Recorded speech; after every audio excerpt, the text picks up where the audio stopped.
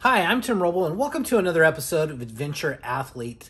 Today, I'm here to talk to you about my KTM 890 Rally, and I just installed the Rottweiler intake. So this is not going to be a how to install this. Chris has done a great job with directions. The directions have a QR code. There's a video on Rottweiler Performance YouTube, and it's pretty straightforward. It took me about an hour. I referred back to the video a couple times just to make sure I wasn't screwing anything up, and it went together super nice. Now this is the matte finished one, and I did opt to get an extra filter that came pre-oiled, and I just noticed that there's a R on it. That's kind of cool. For how this is packaged and delivered, it came in this cool little backpack that can be reused.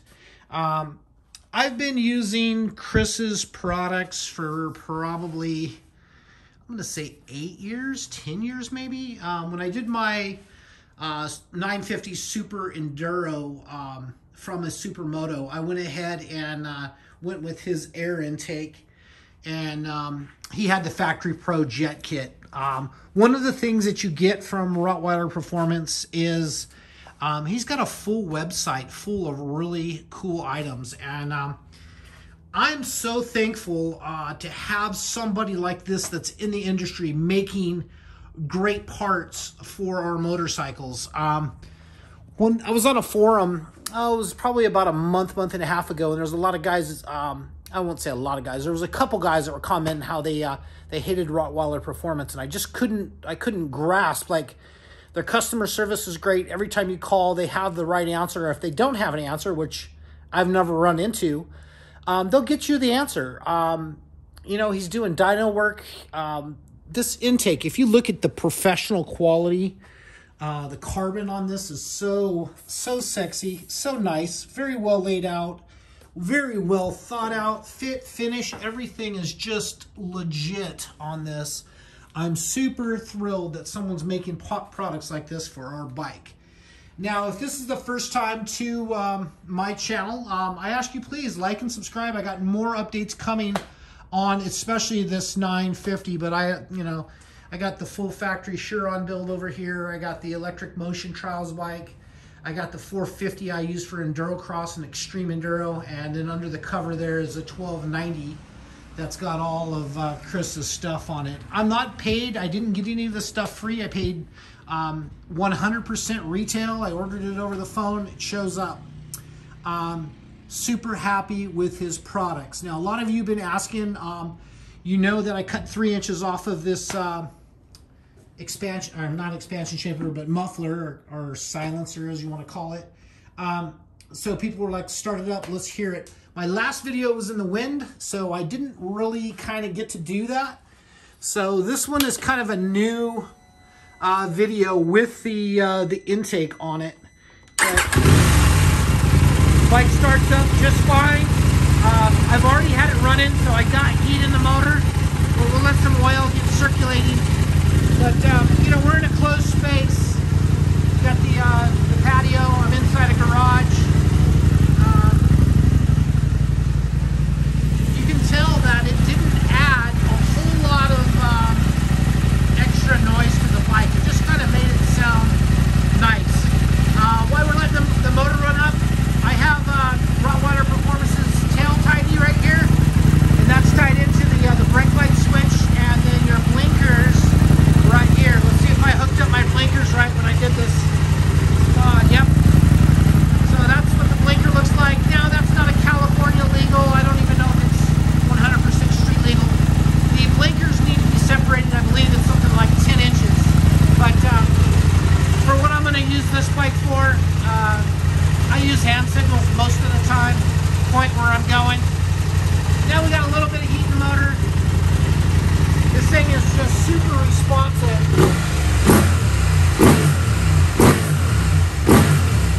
Just a nice touch. It's got a nice bark to it. You can tell the muffler is not too loud. It's good at $4,000. That's $4,000 right there going down the road.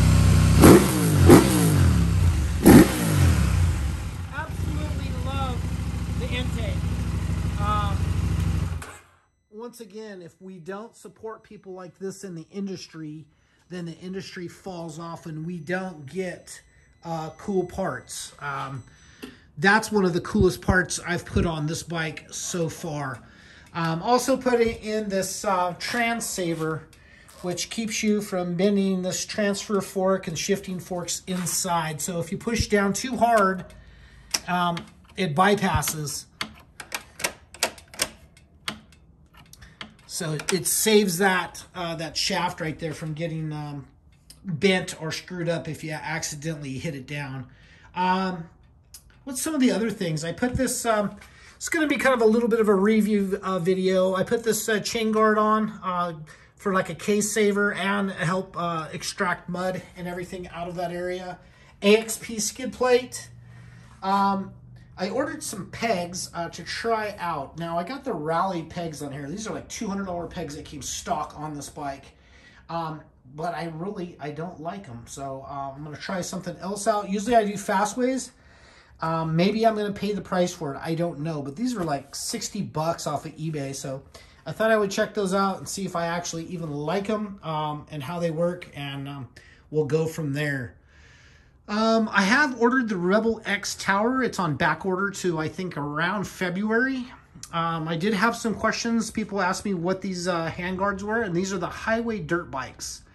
And they have a mirror integrated into them that are super cool. They come out, flip out. They work really well. You can actually see out of them. For the size they are, they work super well. Then when you go off-road, they just tuck down and nest in that little hole there. And usually I don't even push them in that far. Usually it's like where that one's at is kind of where it stays. I have my quad lock on here. This comes with the highway dirt bikes bar ends.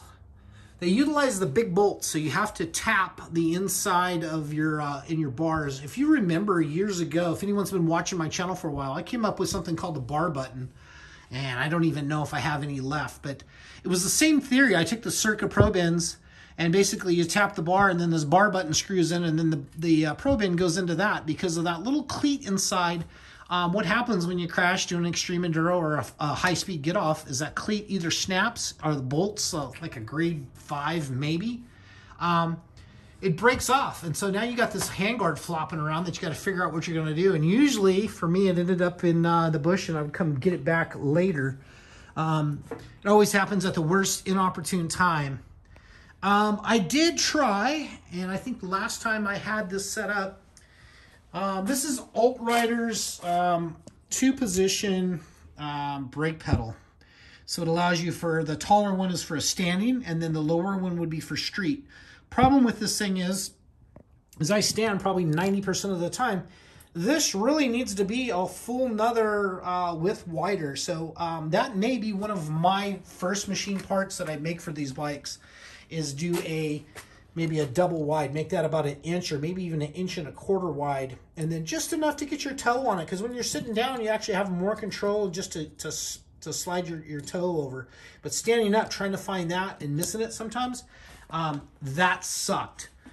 Let's see, I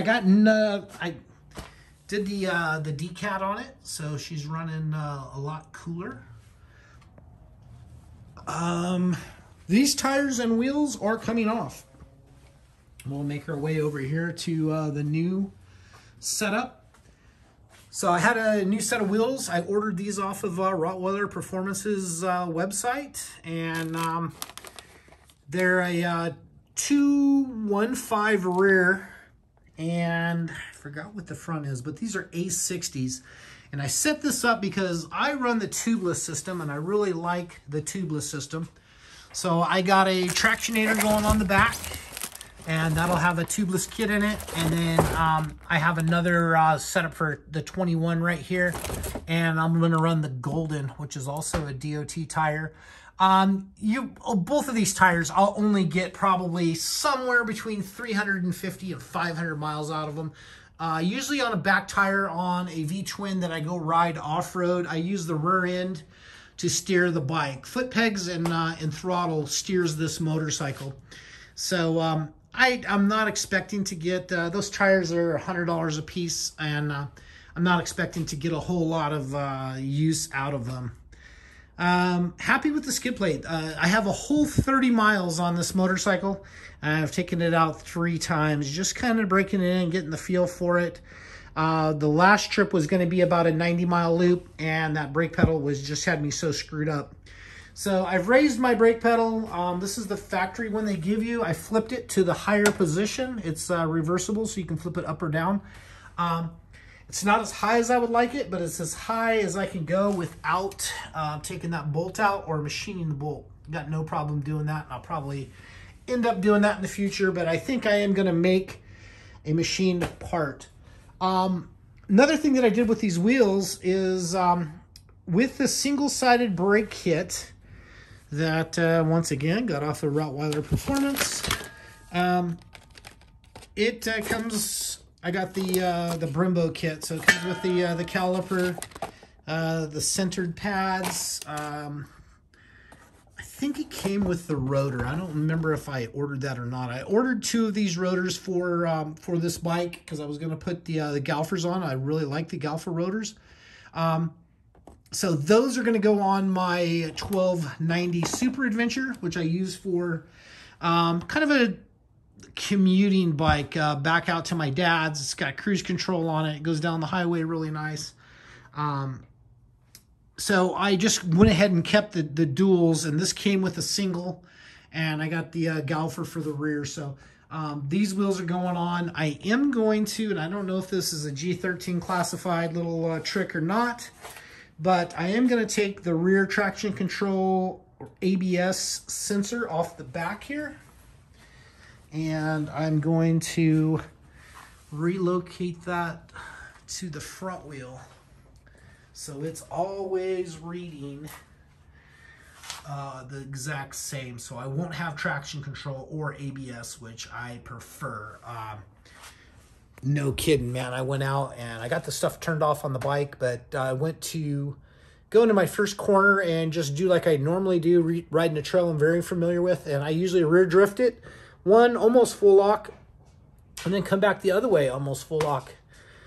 I think I had traction control on or had it partially off or something, but I wasn't doing what I was going to do. And between that and the brake lever, I almost went off the side of the cliff. And I said, man, I got to get rid of all this crap and get back to a dirt bike just so my mind's right on this.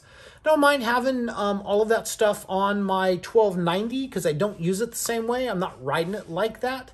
That bike's used for like bike packing, going out on adventures, back road adventures, camping off the bike, go and run into the store. That's what that bike's for. This bike is really just a training tool, and I tried to put the best parts that I could find on it that make the most sense and make it easy to work on. Speaking of that, Power Cell Performance sells this cool little deal that it takes this. I think this is an IMS cap. Looks like an IMS cap to me, but it's just a slick little design. Turns it into a dirt bike. You don't have to have the key. It lost probably a half a pound of weight off of the. Oh, I just threw that away. Half a pound of weight off of the top of the tank there.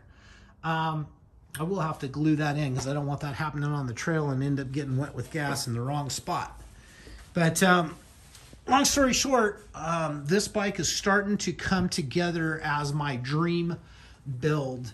I am going to wait. Yeah, that went in way too easy. I'll have to glue that. I am going to wait to put the Voyager Pro on it, I think. I'm going to wait to put that on until I get the Rebel X rally tower for it. While you're tearing everything apart. Another thing that I'm going to do is this came with the lower carbon fiber deals. I was just going to pull those and try to sell them. But I think what I'm going to do now, let's go over to the other side. There's a little bit of room in here. I love the way they look, and you can kind of see how, you know, it caps. And then they can run down a little further in here and just maybe just 1 or 3% more protection, and maybe add a coolness factor back to it. I don't know, but these are such a nice part, and I have no problem cutting them. I'll tape that off and cut what I don't need off. But this front, how it wraps around and everything, it just probably wouldn't hurt to have a little bit of extra protection, and they really don't weigh anything. So instead of trying to sell those, I'm gonna see it, you know, check and see if it fits and how it works. One of the things that I did get rid of is the aluminum kickstand thing that adds a wider footprint. It was just extra weight that I didn't need on the bike, and I've never had a problem with that. Usually I find a sticker or a rock or something to put the stand on. I've never lost a bike to falling over. Speaking of parts, this is the discard box. This air box is definitely going to go in the garbage. You know, we usually keep all this crap for 10 years, and you sell the bike and you still got the box full of crap. So I'm going to keep it for another few days and then see what happens. Here's this gas cover. But yeah, I'll take that stuff. I'll go through it, figure out what I need, what I don't need, and start getting rid of some of that crap. I don't like to collect a bunch of crap, and as you can see, I am stuck on room. I still have I got an enclosure coming for the CNC that's going to even take away more shelf area. So, but it will make a nicer, cleaner shop. I'm trying to get things organized where working on things are real easy. Once again, if you guys have questions, comments, thoughts, you want to know how I did something, hit me up in the comments below. I have no problem letting you know what I did or my theory behind it. I've had a few people think that maybe this bike was awesome right off the showroom floor and should have left it stock. And hey, that's great. If that works for you, that's great. For me, I'm used to a fit and a feel on a motorcycle, and when I get it, usually I do bars. I definitely do a steering stabilizer, which I've done on this bike. The BRP triple clamps. You know, I have to make that bike fit me and what I'm used to, that muscle memory, because it's so hard. I've been riding for I think 48 and a half years now. So it's so hard once you've done this over and over and over and over again to adapt to something new or foreign. So if it makes it go fast, it makes it lighter, it makes it easier to work on, easier to service. Speaking of that, why I'm thinking about it is, you know, pull the seat, undo this, you can flip the filter, and then you're clean for day 2 on the top because the top gets dirtier faster. And then there's enough room in the side pods to probably carry 2 or 3 extra filters when you're, when you're down in Baja or out on a tour on the Mojave. That makes it super simple to work on, and that's what I'm looking for. Longevity, super simple to work on, make it go fast, stop fast, make it lighter, more horsepower. I think that intake's added something like 8 or 9 horsepower to this package on the dyno. Same bike, same tune and everything. That's a lot. Why I'm thinking about it, and another thing that I do that I absolutely love, is I put a Recluse clutch, auto clutch in it, and you can't tell anything about that. Even pulling on the lever has a little firmer pull. I did get these levers off of eBay. I think they were like $49 or something, and I've had great luck with those on other bikes. They are adjustable. I do recommend when you get them that you tighten up the bolts on it because they are kind of sloppy, and that tightens it up. But free play gain on the Recluse, I got that all dialed in. That's about all I can think of. I have my quad lock up here on the bars, and my cell phone goes on that. Nice way to be able to tune in your earbuds and listen to the music you want to listen to, or even take a call while you're going down the road. So as you see, I have DynoJet set up over here. I do have a Power Commander 5 on auto tune, and I have the pod to monitor. Just pretty much set up exactly like my 1290, and auto tune makes great power. It actually keeps the bike running a little cooler because it's giving it the right AFR, that's air fuel ratio, all the time. It's always aiming for this bike. I think we're set at 13.2. So it's always aiming to be at 13:2 air-fuel ratio. That's whether you're at the beach or at 9,700 feet up in the mountains. Anyway, that's going to be it for now. Long-winded again, but I wanted to cover everything in the process of the bike and thought process of why I'm trying to build it like I am. I probably will do a couple events. Doubt there'll be rally events, but we'll have to see. One of the big things I want to do on the bike is I've never done LA Barstow to Vegas. I had some of my mentors back in the day that used to race that back in the, late 60s and 70s.